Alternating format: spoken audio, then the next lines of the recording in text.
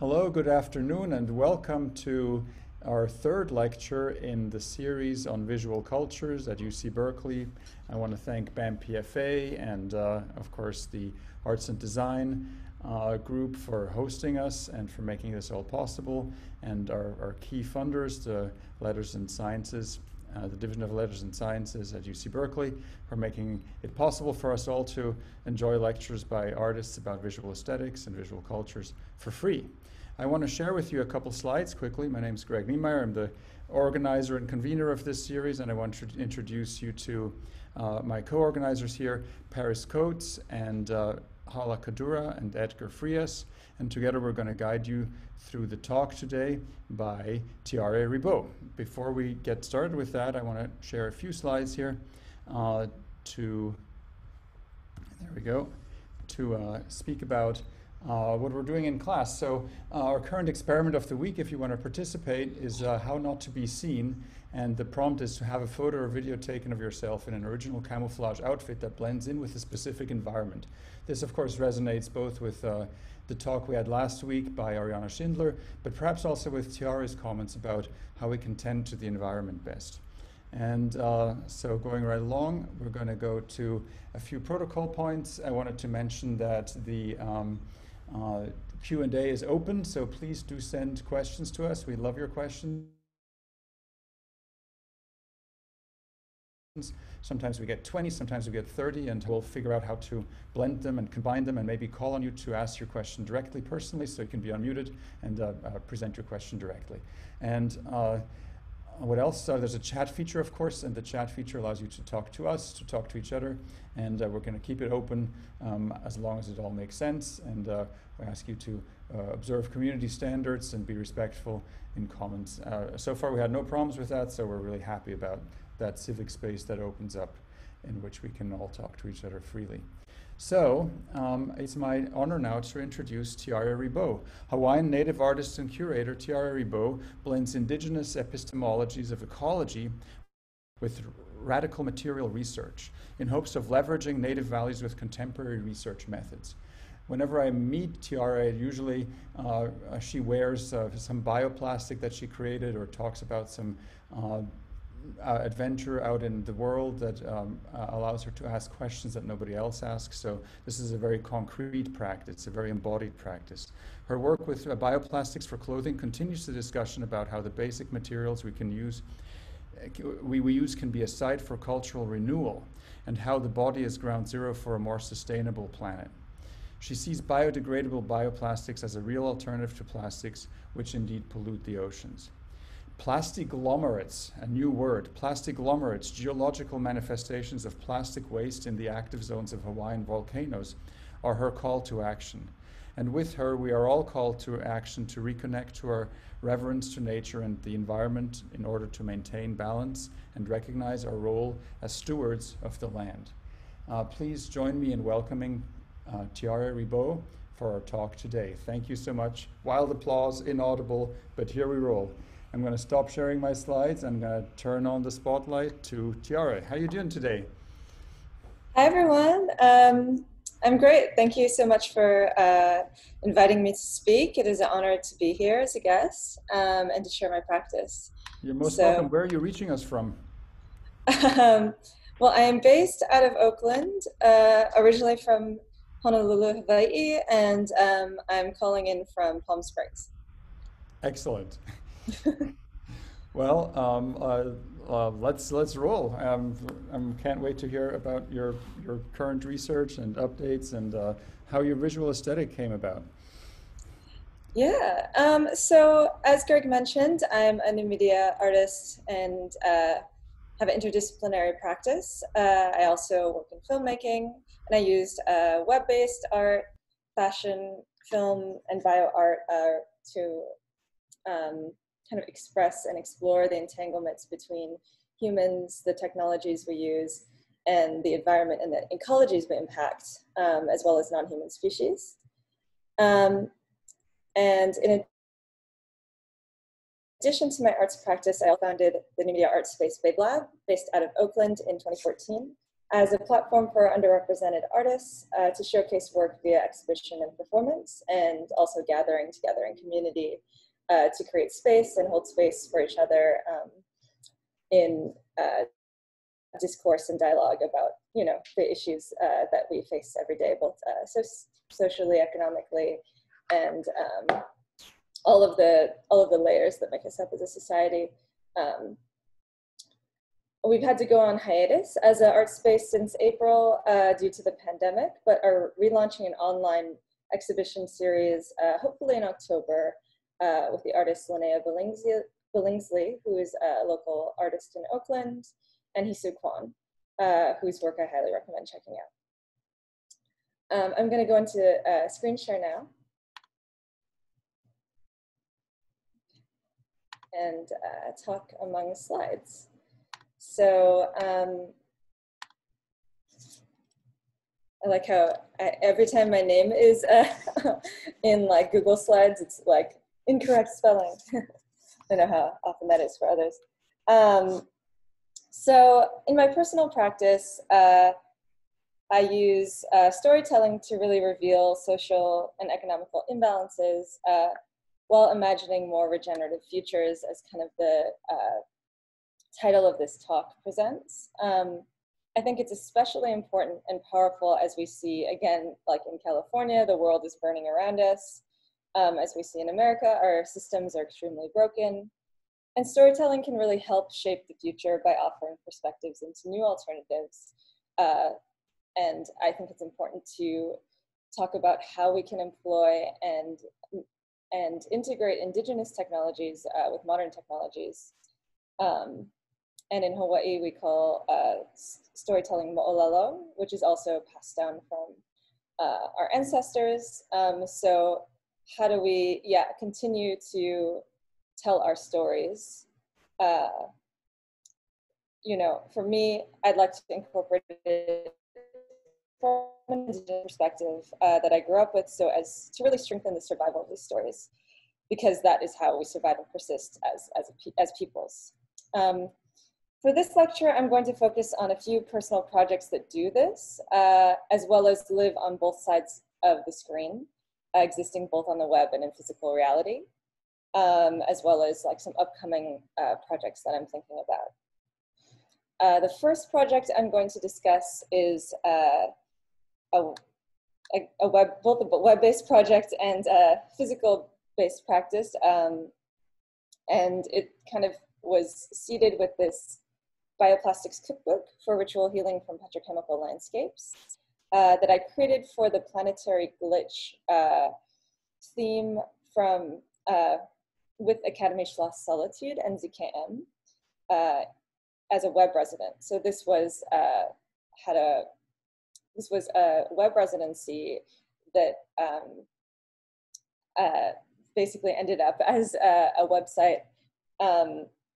And I created this from what felt like an urgent need to bring awareness to shifting our collective material relationships, including my own, and to move away from our petrochemical dependencies and consumption around plastics. So we have a strange relationship to materials as a culture and deep time. And through this cookbook, I wanted to reconfigure and expand both my own personal knowledge and public knowledge of creating bioplastics and biodegradable materials from home, and taking agency to be able to really, kind of like create materials that you use every day back kind of like in our own homes. And kind of, I would share the website itself, but it takes up a lot of bandwidth. So I'm just sharing some kind of like screenshots from the website. And within it, there are also it's kind of like a choose your own adventure. You can go into actual protocols, or you can learn the recipes for how to make these materials, or you can learn about these non-human species such as larvaceans, these microbes that break down PET plastics that are really entangled in this web of the plasticine that we've created in the world. And I created this website really inspired by the Additivist cookbook created by Maureen Aliari and Daniel Rourke. And their cookbook, which I don't have a slide of, but it really emphasizes how to subvert and use the tool of 3D printing for more of an activist and political role other than just for consumption through, I think, about 100 projects that kind of take that philosophy and mission of subversion and rethinking about our consumption to kind of create kind of politically charged pieces. So that's where I drew inspiration from. And with this, I wanted to again give people agency and how to take things into their own homes, and try and again create materials themselves. So here's kind of like a list of basic materials you can need. You don't really need more than a kitchen and some basic ingredients. And then I gave protocols into how to create these materials. And really what you can, it's really creating a solution. There's no like really advanced science that you have to do to create these materials. It can get very advanced in the actual manufacture of these kind of materials, which I'm not doing on like a scalable level. It can get quite more complex when you're adding like fixatives into them. But for me, it was more just the act of making them as a ritual.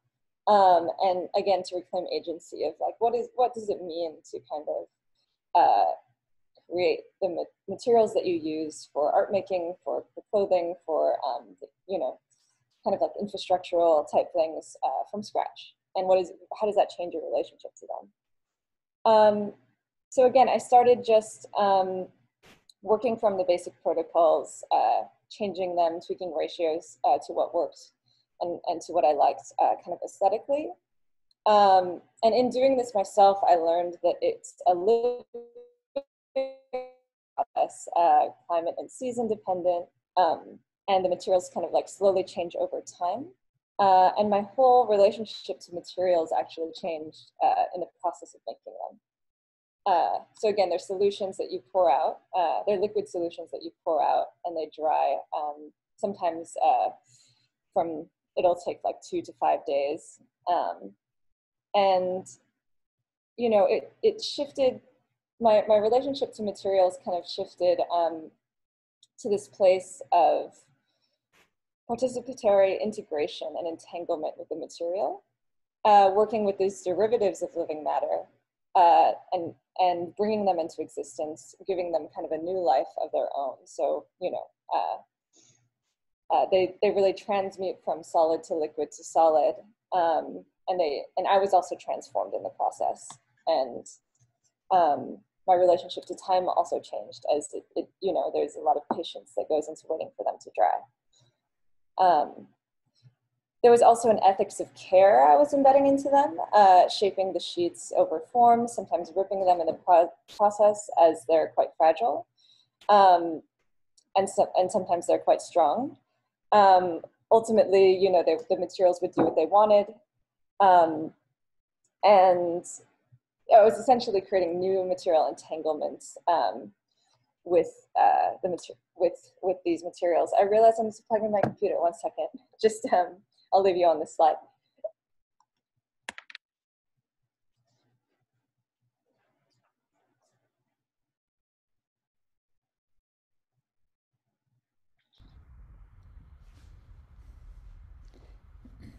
I love how she said that she was transformed in the process that was making this material as well. And I wonder how we all are transformed by the materials we're interacting with. It makes us different people in some way, of course, and it's a very good question.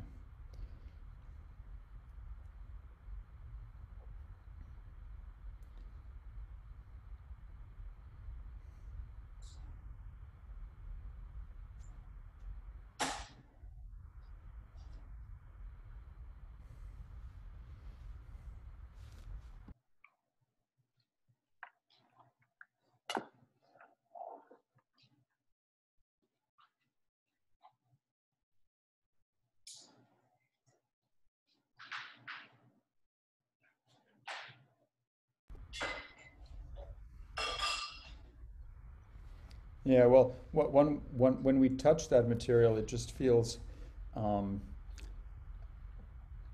very lively and fluid, just like it looks actually. Hi, Tiara. Welcome back. There was some discussion about how much fun it is to touch your materials. Everyone, so sorry about that. Welcome back. There was so much discussion about how much fun it is to touch your materials, and we all Uh, wish we could touch them right now. yeah, I'm glad I left it at this like specifically tactile slide. So um, thanks for your patience. Okay, so yeah, I was talking kind of like about yeah this ethics of care that I was embedding to the materials, and I've given workshops and kind of talked about this as well as I'm making this with groups. So it's yeah, there is like a tactile quality that's really fun to explore. Um, yeah, so all the recipes, again, were shared online, open source, and my resources, honestly, were initially from others who were sharing their processes on the web and their trial and error methods. And essentially, there's this network that was created with online resources, and I saw this as kind of an expansion of a library for these bio-based materials, and being a part of the global network of people who are creating bioplastics. And also really as a provocation to like how we can shift our material relationships, and also what are alternatives. You know, again, I'm not making these scalable, but others are, and it's again a provocation into thinking about new ways of both relating to materials as well as what can exist in the world as an alternative to petrochemical plastic consumption. I also started thinking and playing with ideas of expanding the body, new forms of biotextiles I could create as extensions of the body, new skin. This is speculative for now, but necessary to begin to consider how we can, again, create new textiles from plant materials or food waste, how to shift multiple ways of being and living with other species beyond our current relationship to them in the world. After doing, and here's some masks that are very, not very practical, but again, just playful exploration into what can, they look like in different forms on the body. After doing the web residency that I mentioned with Academy Schloss Solitude and ZKM, they're based in Germany, and I was actually brought out to Stuttgart, Germany, right before the pandemic hit in February to create sculptures for an exhibition called Our Loves Are More Than Human at Academy Solitude's gallery, who commissioned the website. And this was shown as physical objects in the space that people could touch at the time. And they allowed me to explore more sculptural forms. And this was also shown alongside the website on display that you could interact with and kind of really get engaged with the different, again, stories and recipes, as well as alongside other works that were really powerful, that were talking, again, about our relationship to other species and our planet. And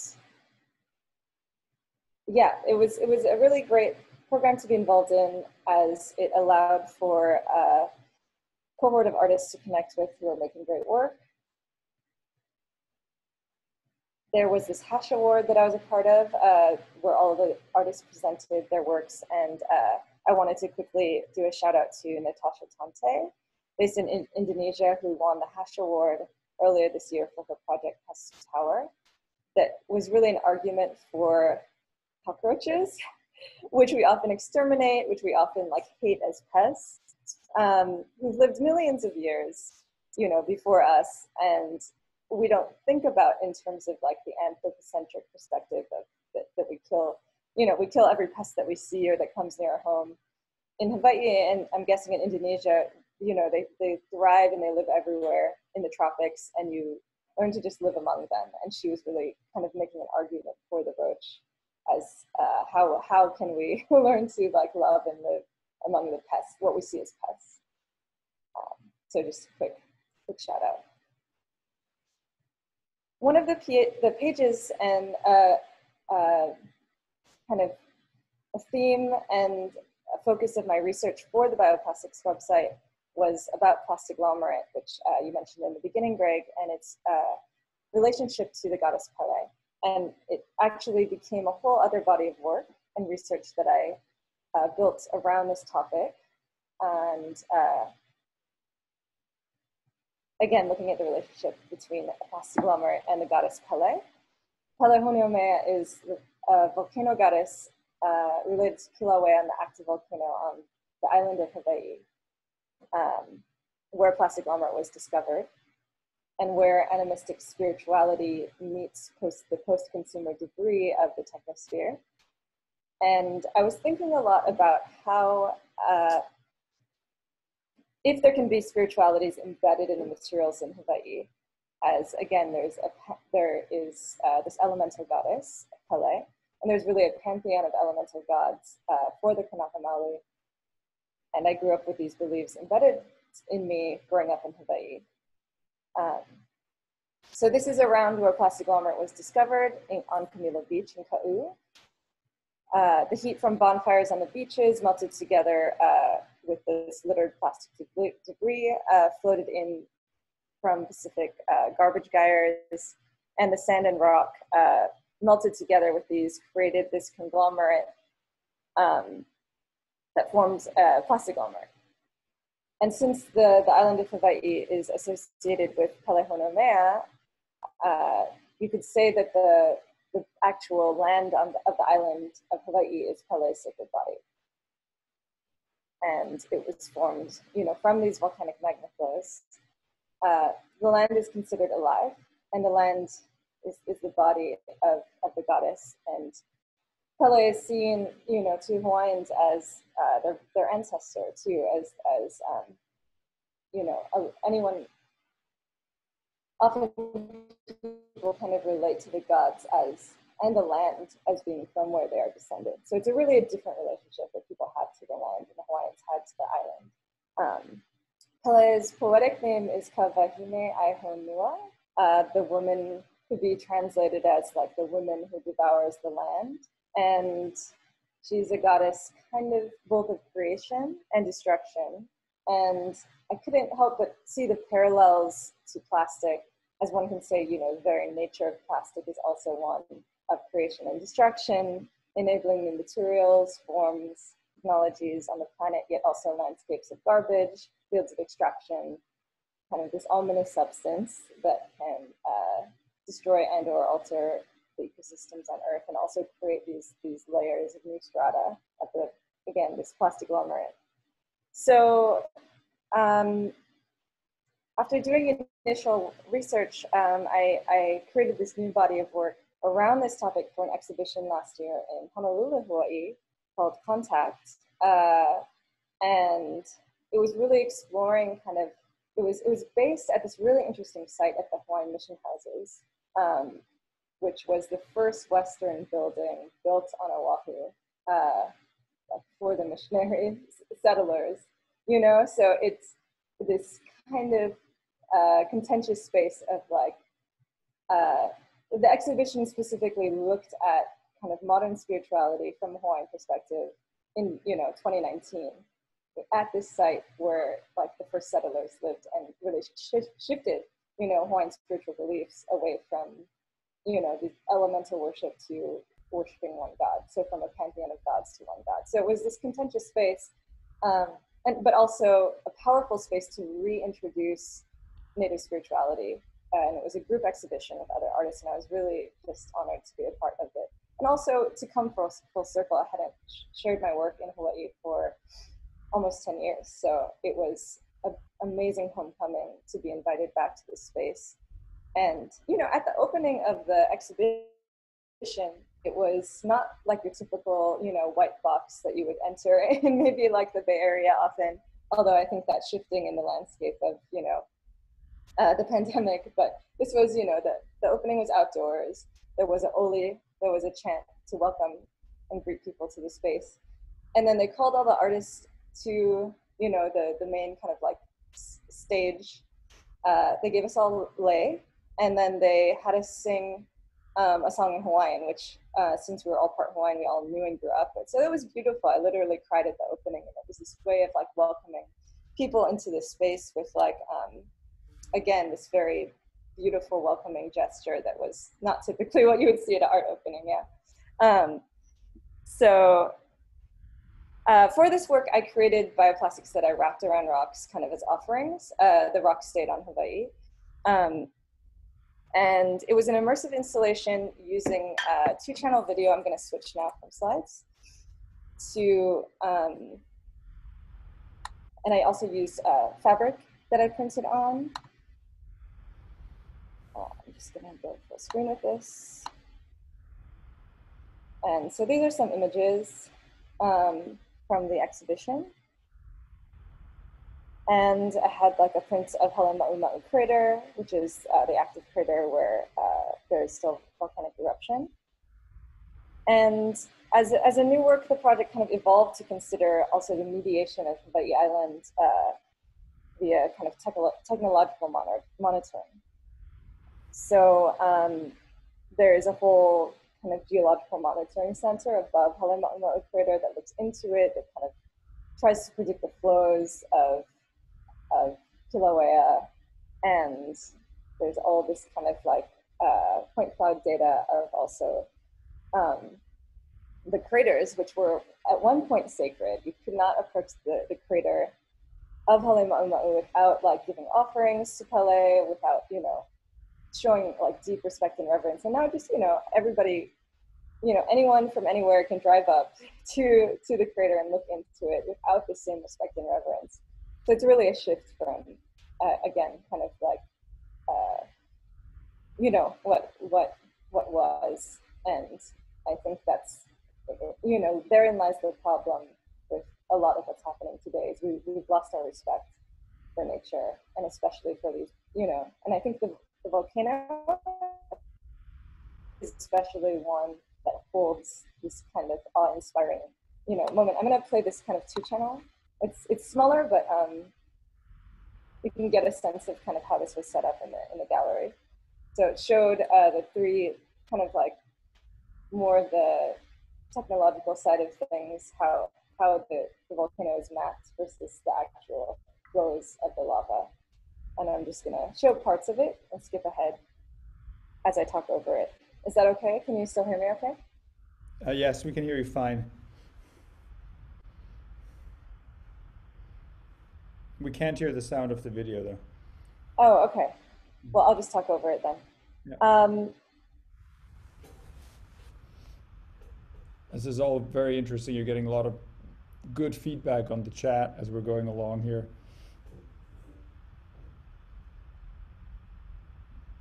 So, you know, I bring in Plastiglomerate as kind of a metaphor for the loss of native spiritual beliefs, again, with the continuous arrival of like settlers, colonialists, and their new materials and technologies, you know, that have kind of like melded again with, you know, what is sacred.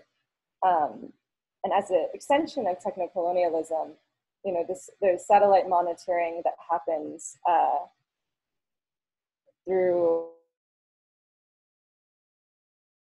all sorts of active imaging, such as LiDAR and INSAR, that literally shoot lasers on the land to detect surface deformations. At Kilauea's summit, it's these kind of three-dimensional, I don't know if you can see it actually, I can maybe make this bigger.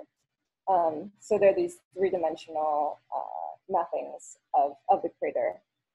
And this could be maybe seen as an invasion of her sacred body as well, just with this active imaging. And it's kind of shifting the perspective of like what was once, you know, of what is a god. You have the eye looking down at the crater of, you know, former goddess. And it kind of, I was thinking of how do we reposition this next to the actual flows of the crater to kind of re-inspire awe and wonder. So I wanted to also show some of the flows of the, here we go. So these are just some of the flows of the active volcano. And I think I might need to rejoin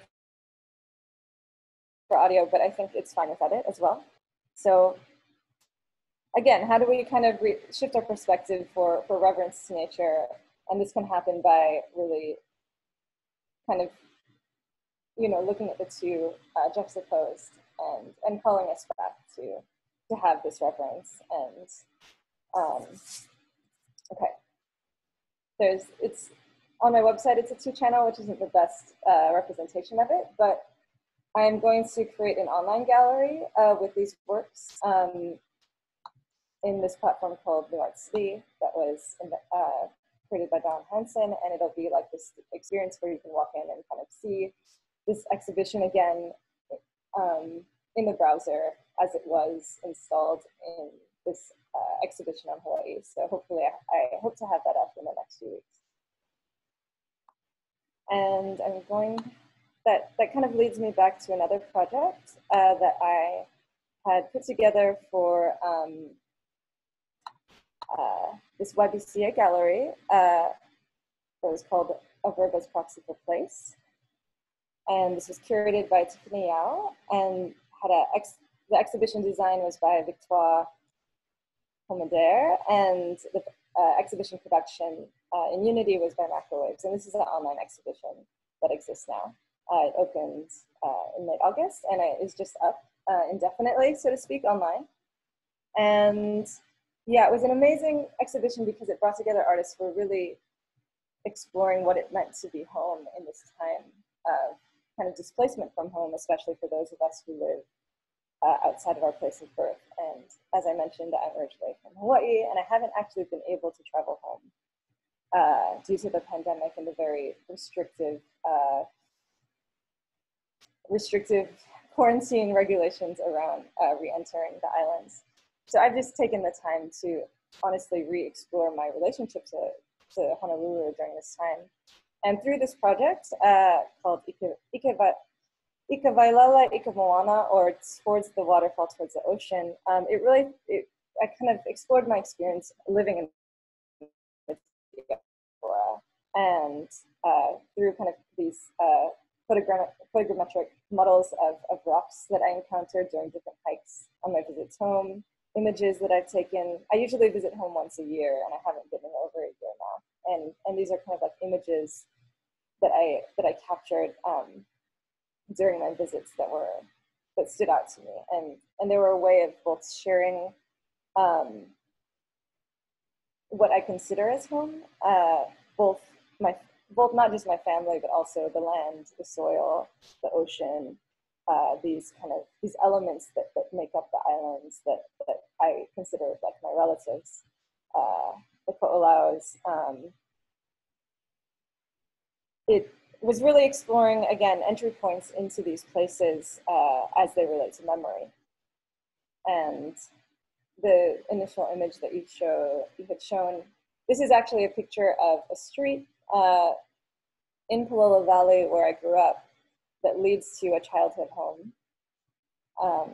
And this is often an image, this on the left here, that I come back to on Google Maps when I get homesick. I'll go to like Street View and try and get as far back into the valley as I can. And this is one I took in person when I was there. But usually when I go home, this is one of the first places I go, is down Waiama'o Road. And just to, I usually go on Google Maps to one of the back road to be there in person. And there is this trail that last time I was on the islands, I had to install for this exhibition, that I just mentioned, but I went up Ka'au Crater Trail, which is a really hard trail to do. You have to climb 3 waterfalls to get to the top of this crater. But I went because I was just like, I need to get my face in it, I need to get like dirt under my nails and I have to climb these ropes.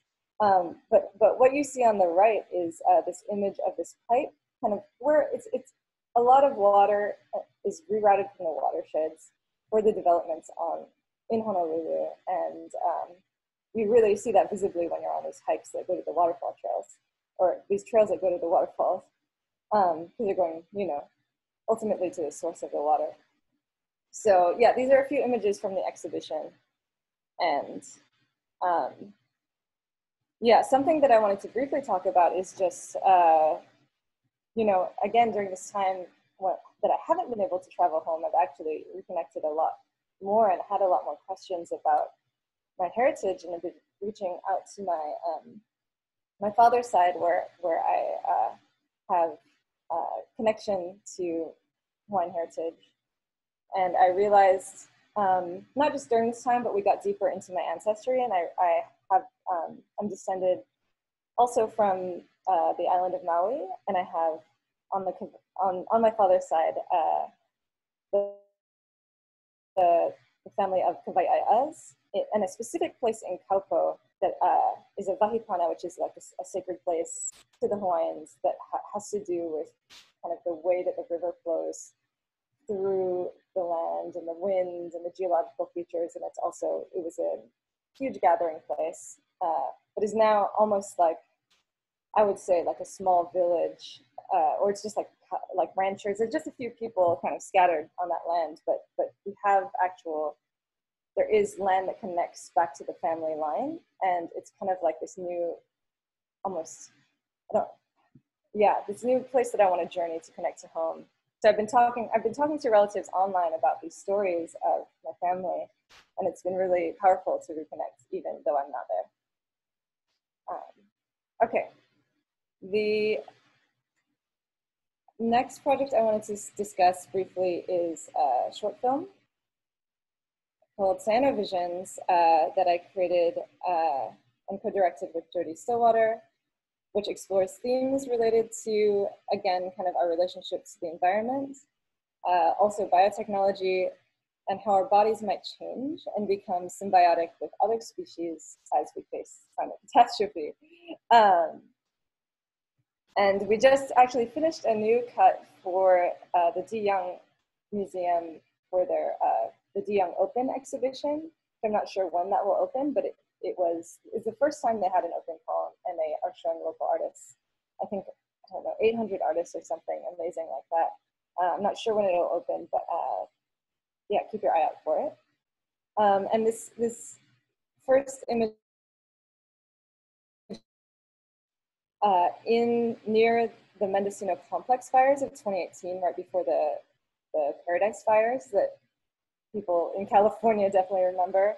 So it's a bit relevant now as we're facing, this outbreak of fires everywhere in California and Oregon, and it's a visual narrative film that asks us to really seriously rethink our relationship to the ecosystems we live adjacent to, and the impact of our lifestyles that are very far from being in balance with the land. So I'm going to play a few minutes of this film and kind of wrap up. I think this is, yeah. Oh, I don't have sound. Is that okay? Should I rejoin the sound, or? No, you can stop sharing. Okay. And then when you start sharing again, click use computer sound, and then it'll play. Yes.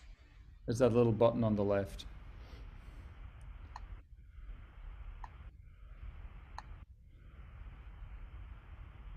Okay, great.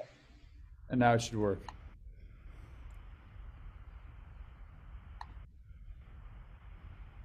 It's working.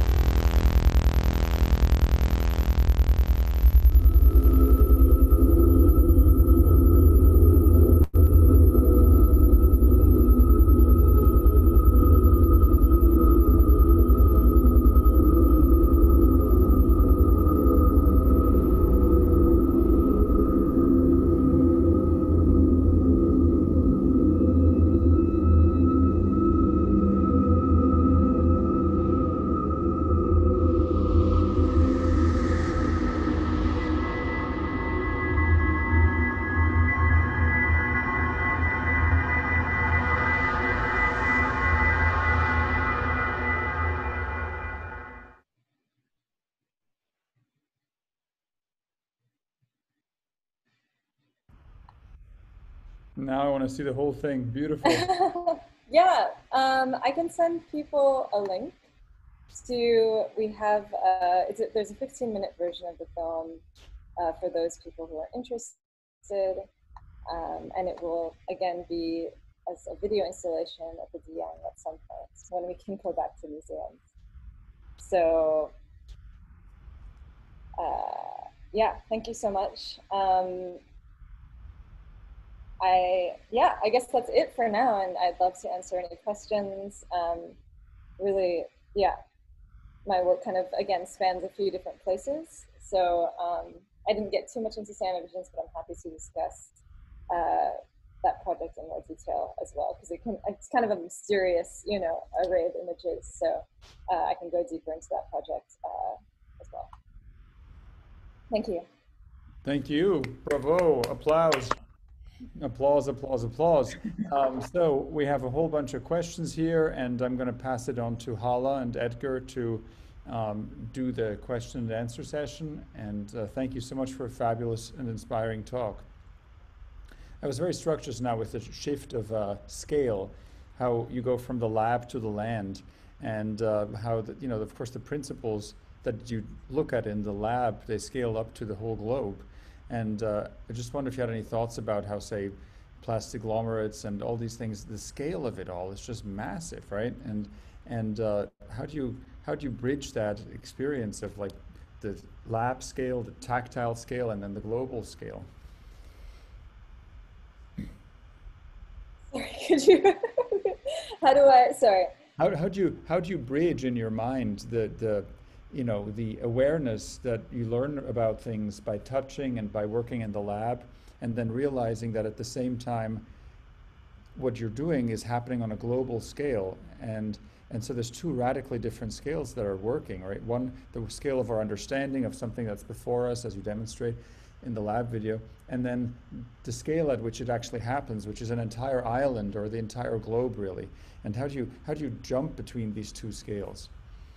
Like, doesn't that must hurt in the head somehow? I mean, it just hurts watching it, and it hurts because it's kind of a pain of compassion of like, wow, all these things that are wrong are happening at such a large scale as well, So I'm wondering how you bridge that when you think about your work.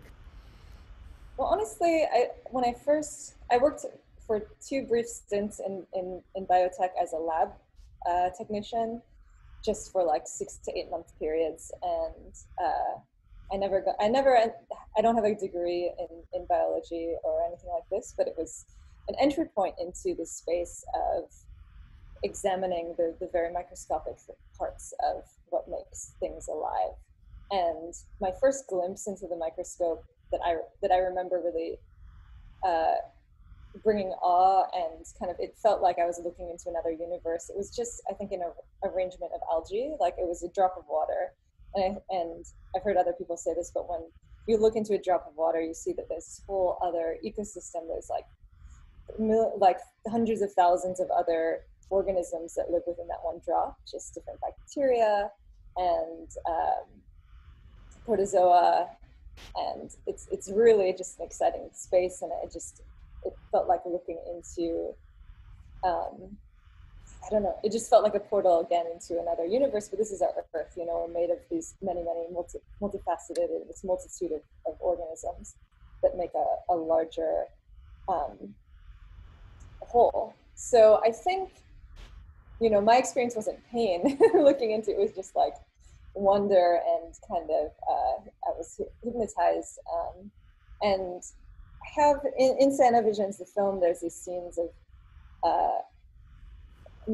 looking into like a petri dish of fungus growing, of mycelium, and then comparing those to kind of like these landscapes of the salt ponds that you saw at the end of the video clip that I showed.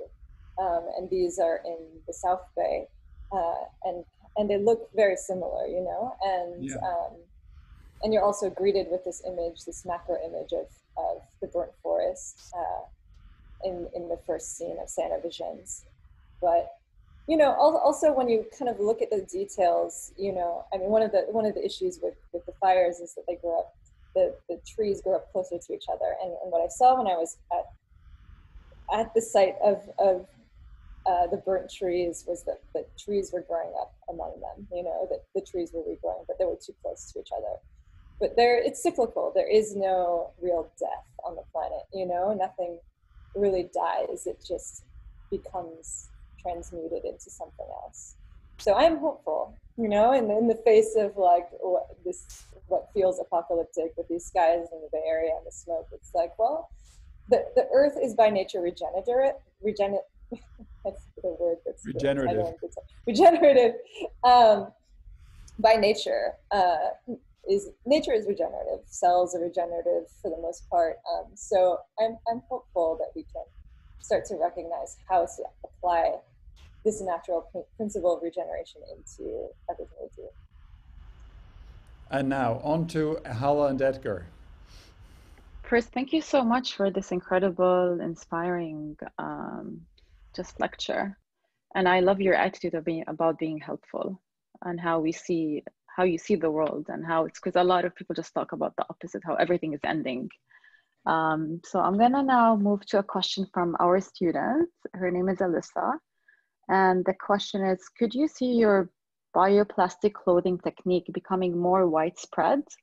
Would you want it to become popular as an alternative to things like fast fashion? Or do you see it as a more of your own unique art form?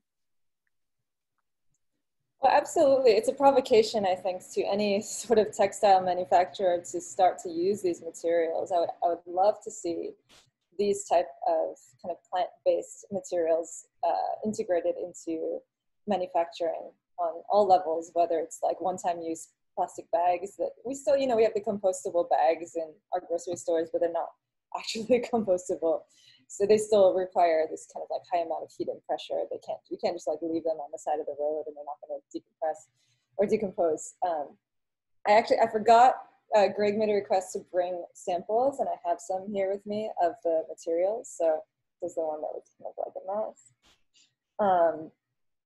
But yeah, I'm all about the circular economy, and I feel like it would be great to see these integrated on a larger scale. And I think that, you know, I feel like my role as an artist in creating these works and kind of, you know, having them at times like go viral on Instagram or something, if you make them really well, like a beautiful composition of a bioplastic, you know, eventually it will seed out to people who are making these garments, and they will, you know, the hope is that eventually, like imagine if like Nike or some shit use my language, like use more biodegradable materials, or anyone who's making any sort of large scale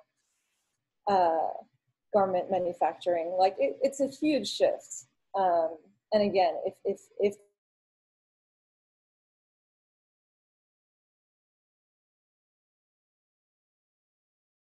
when you create it on scale, that would be amazing. That's so cool. Thank you so much for showing your piece and material. Yeah.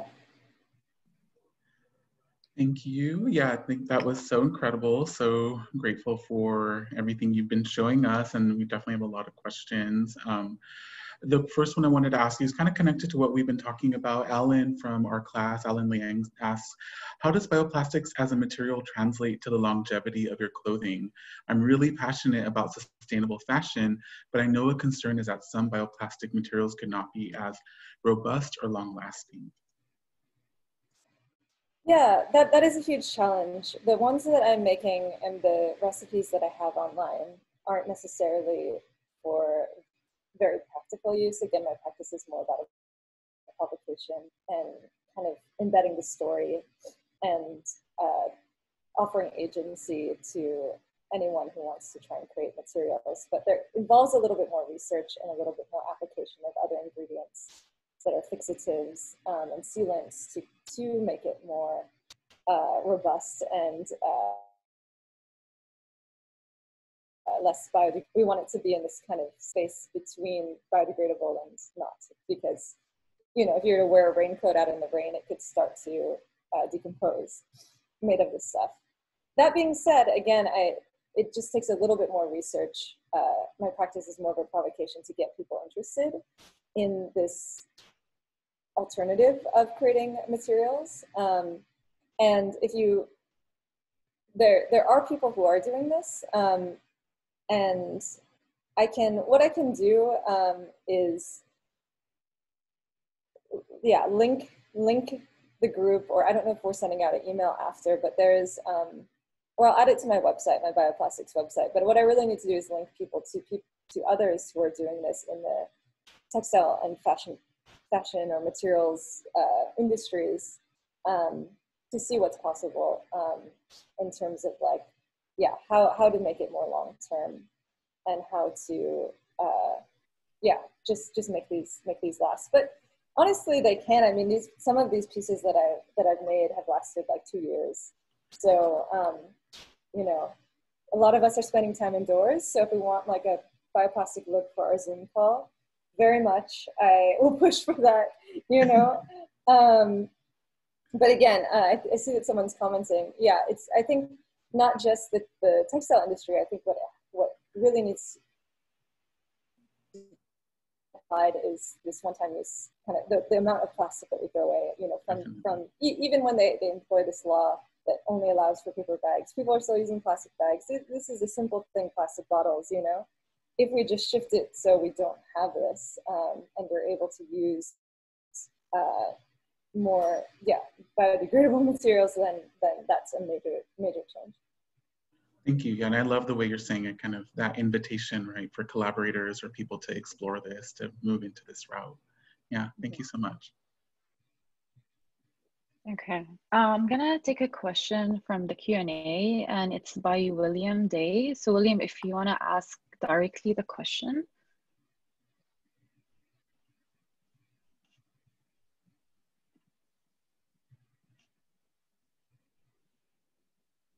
Hi, can you hear me? Yes. Yes, Okay. we can hear you. I just wanted to ask, what are some of the biggest challenges associated with, like you said, implementing bioplastics into clothing, and maybe some of the other sectors that you're talking about, like containers? Yeah. Sorry, what are the biggest obstacles or challenges? Biggest obstacles or challenges.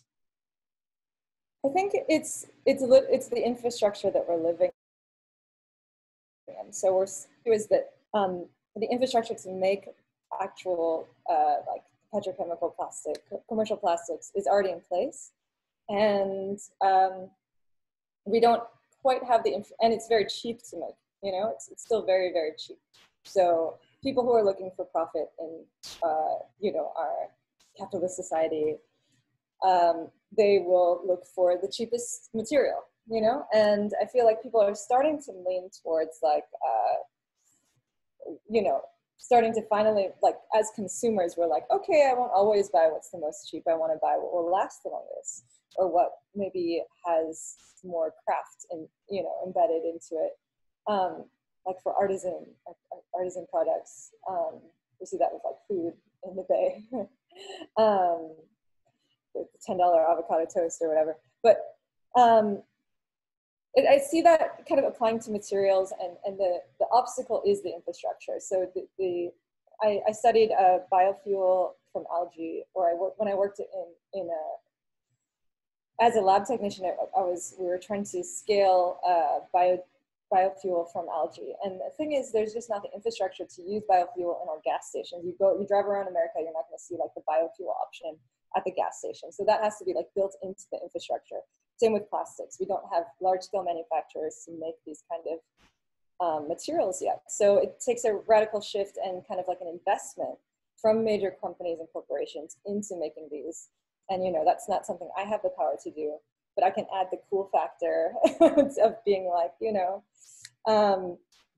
this is what it could look like, and this is why, you know, we should start to use them. And it's important to invest in, but you know, it'll take these larger companies to shift their infrastructure to actually, you know, start to employ these materials to be used that are very possible to make.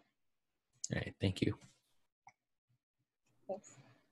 Thank you. And the next question is from someone who I'm hoping is still here. Mara Cabral, you have a question in the Q&A if you want to ask.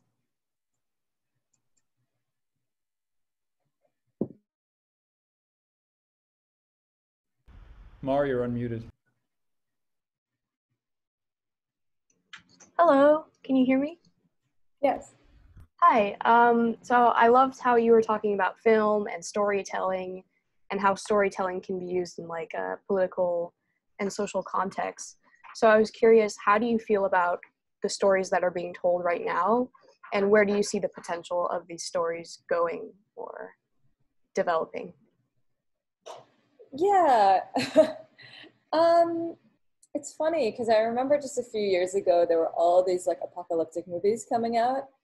And now it like feels a little bit like we're living in those stories. And I feel like we have to be very careful as to what kind of stories we tell, because like that's what that could be the future that we're creating. You know, it's stories have the power to shift and, you know, shape the future. And if we're just telling these stories, you know, for fun, I watched Fury Road, the Mad Max, kind of like the newer Mad Max, whatever story. And it's just like, is that the future? You know, is the future just like man and machines and out to kill each other? Like maybe, but it doesn't have to be, you know? And I just think we have to start telling stories where there's another option. And the more we tell those stories that aren't like Blade Runner, you know, 2040 or whatever, where, you know, women holograms are just like this commodified, you know, anyway, that's very problematic.